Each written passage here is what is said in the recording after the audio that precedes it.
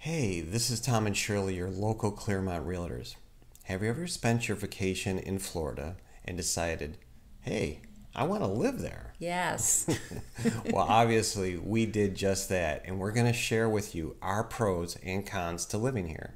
So stay tuned because you'll want to check this out.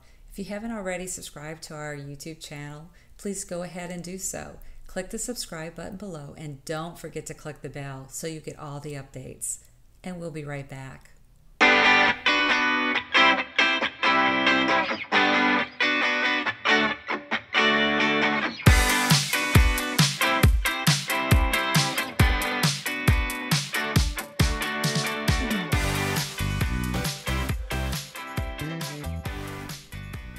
I guess we have to talk about the cons now. I know. So, it is hot here in the summertime. Yes, it is hot. And there's a little humidity, you would say also, wouldn't you? Yeah. Unlike our winter months when it's 85, 90. No, I can't even say that. When it's 75, 80, it feels like 75, 80. With a little breeze, it feels great. But in the summertime, 89, 90, it feels like 100. I mean, it is hot.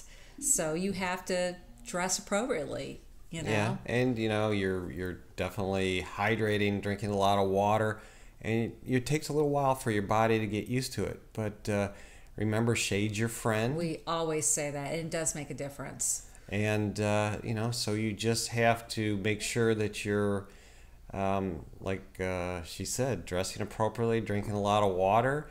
And remember, there's lots of air conditioning around. A lot of people go from an air-conditioned home to air-conditioned car to an air-conditioned store.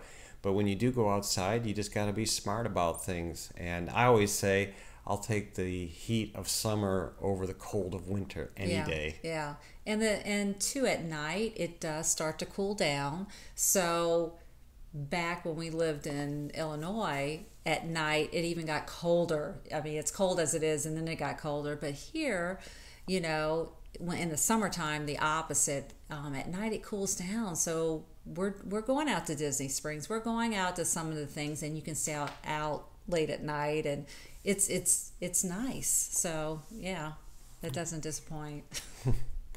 Another con is you got to have your mosquito repellent. If you're by a lake, Yeah. the lakes, when you live on a lake or by a lake, there's mosquitoes. So there's a lot of, most of the outdoor pools in the home, single family homes, there's lanais, and there's a reason for it with the screened in lanais. Screened in pools, yeah. But if you are out late at night and it's you're by a lake, be prepared, spray, because it can be bad. Yeah, it can be. But once again, I find anyway that, when you're not really by water, Right. that It's not a big deal. there's not any issues. It's not a big And to deal. tell you the truth, all the parks, they seem to cover themselves pretty good with that. That you Yeah, don't I don't ever, really feel it in the parks. It's okay in the parks. I don't know why. I guess we're not really by water, but it's okay, So, What's another con? well, I think for a lot of people moving here without a job and looking for a job, the salaries can be low. I mean, I think because there's so many people moving here. I mean, it's an incredible amount of people that move here because they want the good weather. They want to be outside year round. They want all the activities and things. So, there's a lot of people wanting jobs. I would recommend having something secured before you get here. But I think some people are surprised at the wage, the rate that they pay, unless you're maybe a high executive. Now there's a lot of people that come here with jobs that they've already, gotten, or they come here and they can work from home, and so they are making good money.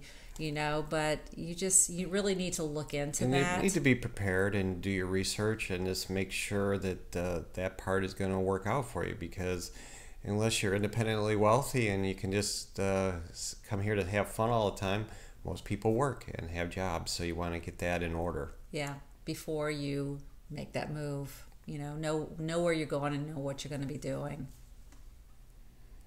Another con that we have to talk about is the traffic. We have a lot of tourists that come through. You think? Our Central Florida area. I think the number last year was in the 70 million figure, probably closer to 75 million. And traffic can be heavy. There's always, seems to be always construction going on some of the main roads. So you just have to make sure that you're planning and with your schedule, just making sure you're looking and seeing what's going on with accidents or construction. Yeah, and that's always the two main culprits. That there's an accident, that I-4 can get really congested. I-4 is your free highway, but then they have the turnpike and the 429 that can get you around. But those are tolls, and that's another con. Be prepared. You're going to be paying tolls when you're traveling around. You could want to go out to dinner and get there, quicker than going the... And many people just say it's worth it to take the quicker way to pay the toll. Yeah, so be prepared. There's tolls. Thanks for joining us on our Pros and Cons series. If you missed part 1 on pros, be sure to watch it. And don't forget to subscribe and hit the bell so you won't miss out on our weekly videos. If you have any questions, please call or visit our website.